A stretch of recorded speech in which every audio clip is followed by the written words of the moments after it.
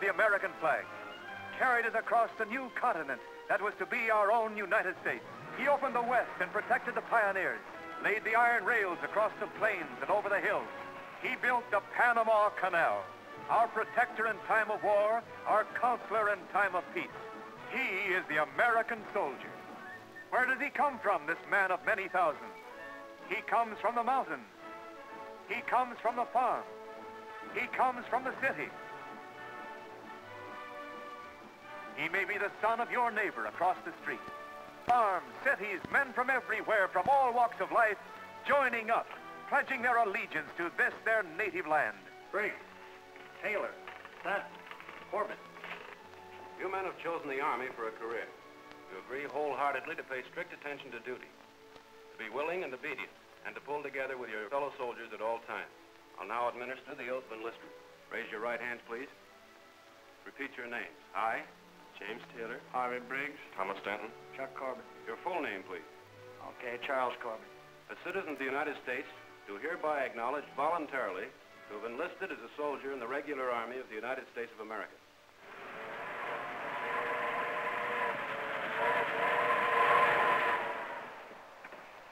You're in the Army now, you're not behind the plow.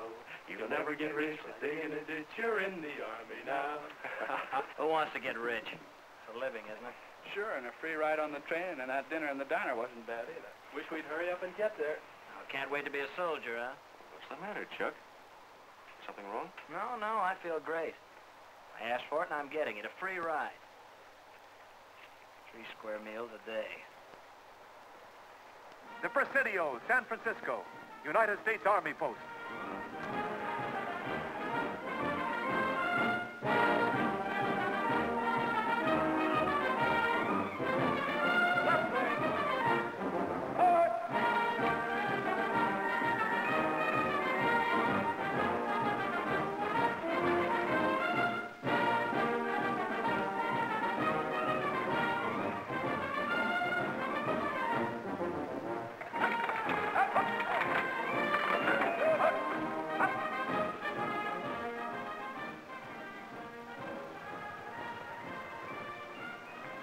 Well, here comes more work for the best sergeant on the post. Hello. Well, what have we here? 4 little boys that want to grow up and play soldier. When do we eat? Later, son. Come along with me and I'll make you all generals. Pick up your bags. You say generals carry their own bags? You ain't that yet. Maybe the new uniform will make you feel like one. Pick 'em up. All right, up the counter. Get your stuff. Yes. You're next. Hop up. Don't tell me I gotta wear these satchels. They ain't for toe dancing. They're for marching. Ah, they're too big. That's only your opinion. Put this on your right shoulder. Mr. Put down here on this. How's that feel? Suit yourself. And after this, it's a shower. We're going to get some of that civilian dirt off you. From now on, it'll be nothing but army dirt. Put on your pants. Hurry up, come on. Now the blouses. Come on, get on your blouse. All right, I'll get there.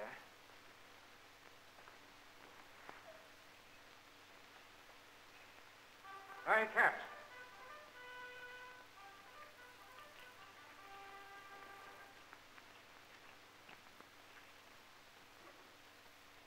Three, 4, 5, hold.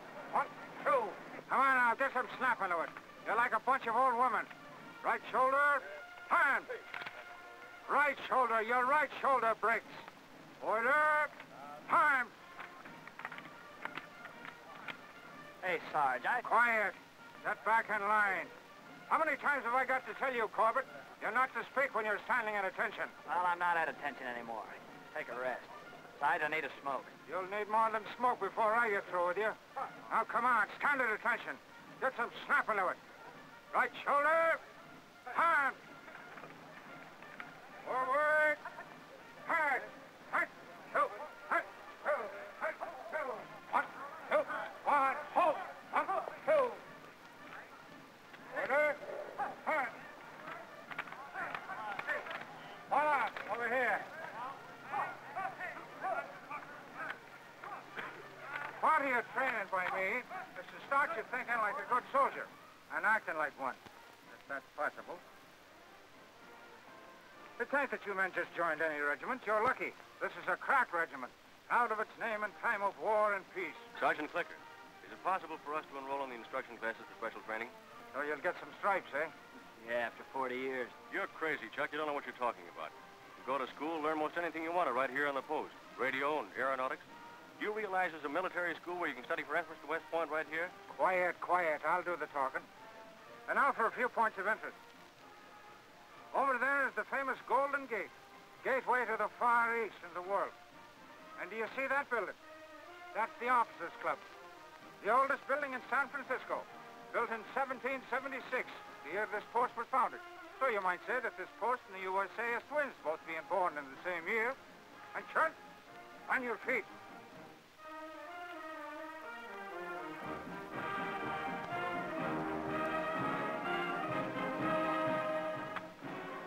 That is.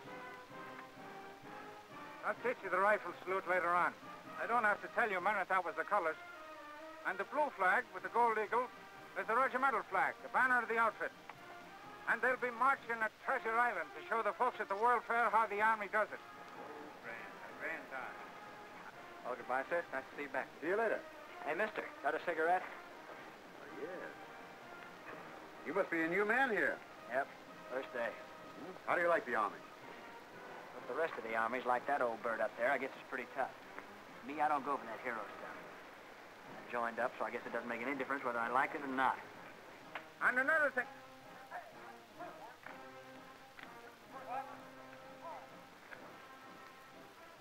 Why, that... What do you think they made me do yesterday? I was supposed to... Sorry, sir. You'll have to excuse this man's insolent, Colonel Nielsen. What do you mean insolence? Colonel? Yes. How was I to know? Just coming back from leave. That's why I'm out of uniform. Carry on, Sergeant. Yes, sir. Put that on. Come with me.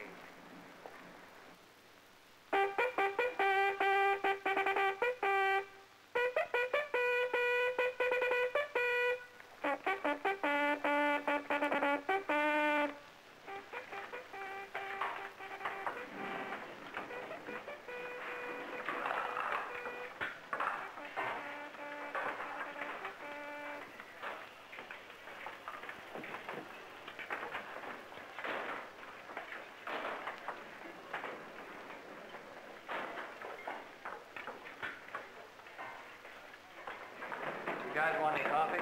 Yeah, Chuck's here. Boy, they sure promoted you, fast, didn't they? How'd I know that guy was commanding officer of the post? Besides making me nursemaid to a coffee pot, they took away my privileges for a week. Oh, easy, will you? Chuck, that's my new uniform. Hey, Sarge, I hear Mr. Corbin is a personal friend of the Colonel's. Well, I do know that him and the Colonel smoke the same brand of cigarette. All right, you guys. Have your fun. You're breaking my heart. Look out what you're doing. Why, you little pad, relax. He couldn't help it. Walker bumped into him. I wonder. Fine, Sarge. Well, don't think. Sit down and eat.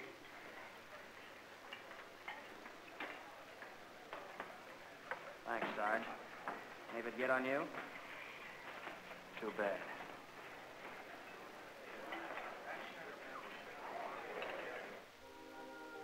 That does it. Hiya, Chuck. Gonna start another game. Grab a cue and we'll be partners. Okay? I think I'll take in a movie. Me too. Don't let me break up the game. I don't crave your company either.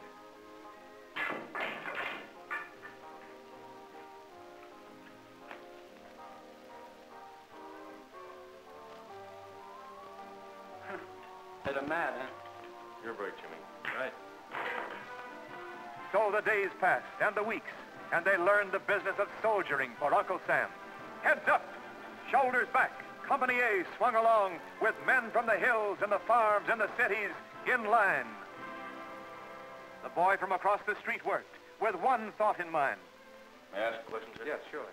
In number 9, are the exact dates required or just approximate period? Question 9, the exact dates are required. Stripes, and more stripes, and one day maybe an officer in his country's army.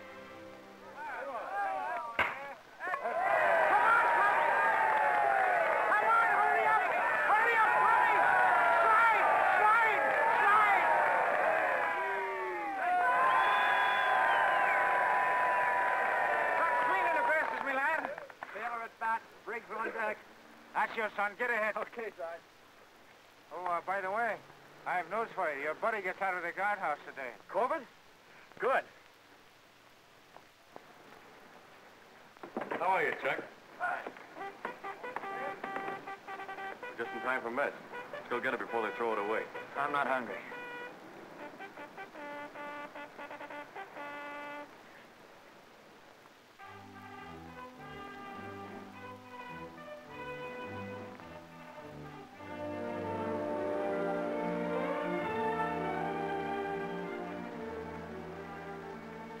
What's on your mind, Chuck? I know it's a tough break being in the guardhouse. The guardhouse is all right. At least they don't walk out on me there. Well, I'll admit you're pretty much alone. But if you ask me, it's your own fault. There's a chip on your shoulder all the time. The boys all say that. I know they've got it in for me. Well, I can get along without them, too, see? I'm skipping out. Desertion? What do you think? Can't do that. Why not? I'm getting fed up with this place. Remember what old Click said about that bridge over there? Gateway to the world? I think he's got something there. Man, this is your first day of field radio instruction. We'll work in that wooded area above the barracks. Where's Corbin? Haven't seen him, Sarge. Wait here.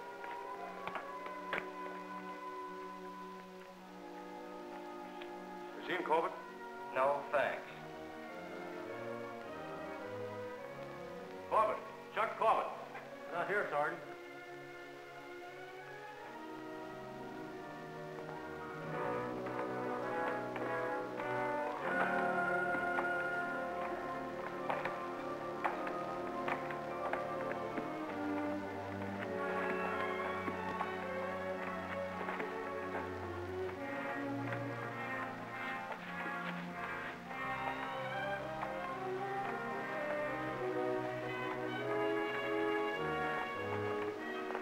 Take your men, Scott. Go down about 50 yards to set up your equipment. We'll contact you from here. Okay, man, let's go. Briggs, you open up your set box there and plug in your earphone. Taylor, you connect that loop antenna. Dawson, you get to work on the hand generator.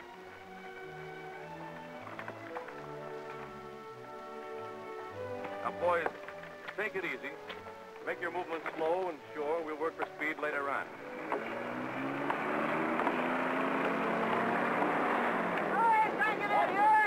Idea of blocking this road up here. There's a detour sign back there. Didn't you see it? No, I didn't see no detour sign. Maybe you can't read. Take it away. I sure hope we're a good backer-upper, Tim. So do I.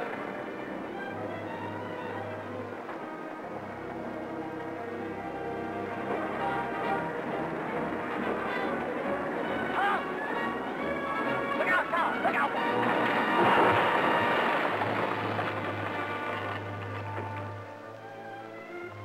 Come on, quick. Give me a lift here. Pull these logs off. Here. Down here is like the... Shove to the side. Over the side. What is it? What happened here? It's Chuck. Chuck Corbin. He's been hurt. Come on, here, get him to the hospital. Hurry up. Hiya, Chuck. Doctor says you're okay. Yeah. Hey, did you hear? We're moving over the fairground. Boys are all excited about it. I got a wire from the folks, too. Coming up to spend a few days. Pretty swell, huh? Sergeant Clicker's on his way over with Taylor and Briggs. They want to see you. Nothing doing. Oh, come on now. Chuck, loosen up, will you? You're practically a hero. How can this stuff? I was a dope. What'd I get out of it? When you guys are marching at the fair, I'll be taking a rap. The big one. You suppose you think I'm a sissy bringing them flowers?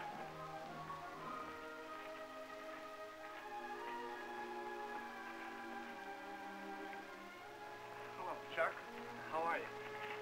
Here's some roses for you, Corbin. Don't blame me. The whole platoon put in for them. Third Private Corbin is here. Bring him in.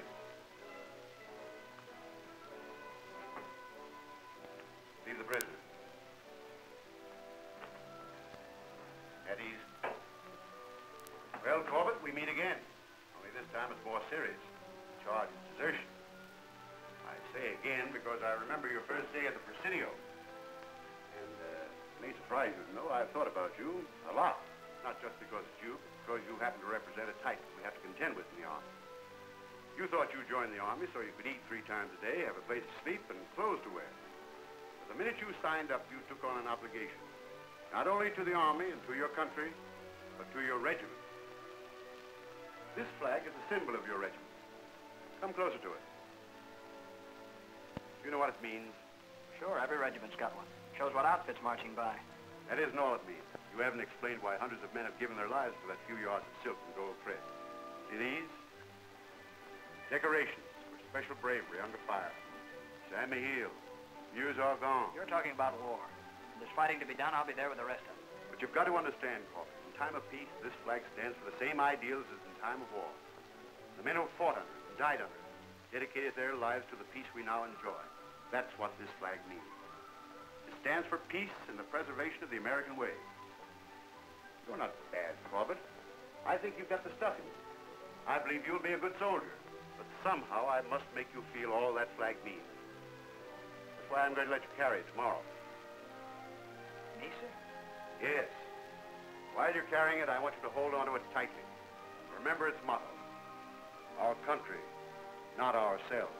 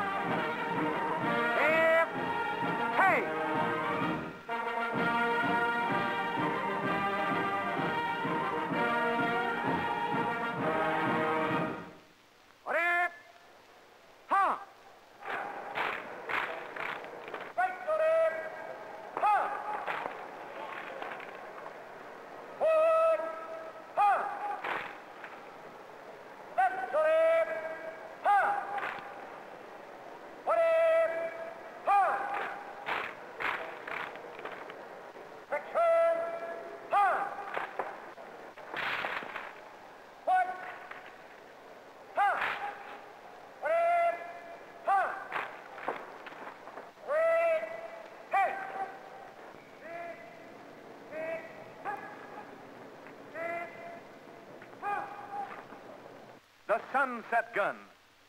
As each man stands at arm's salute, the flag is lowered from the staff. He pledges allegiance to that flag to defend his country from all enemies, foreign or domestic.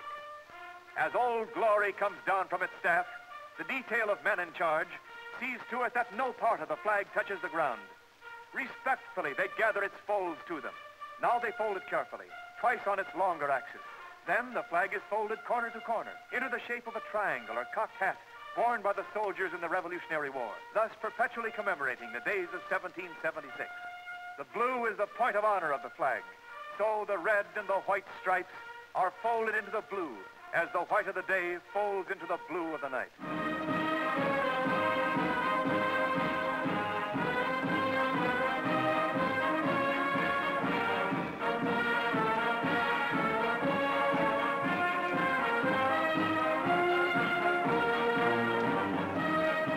Let every true patriot be proud of these American soldiers as they are proud of their service with the colors.